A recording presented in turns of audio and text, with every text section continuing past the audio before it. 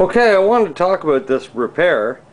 Now, as you can see, it doesn't look too bad. I mean, it's not, it certainly doesn't look like the casting from the factory, obviously.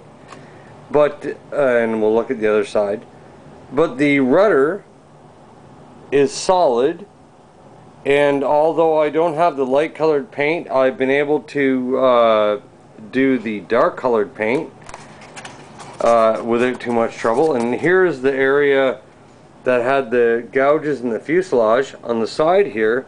And you know what, if you've crashed your airplane last weekend and you're looking to repair it and go back to the field this weekend coming up, this is a viable method of doing this, and there is no question about it. With a little bit of paint and some 5-minute epoxy, you can put these foam airplanes back together with no problem. Anybody that's had any experience with this stuff at all knows I'm telling the truth. I hope you enjoyed that, and really look forward to your comments and ratings. Thanks so much for viewing my videos.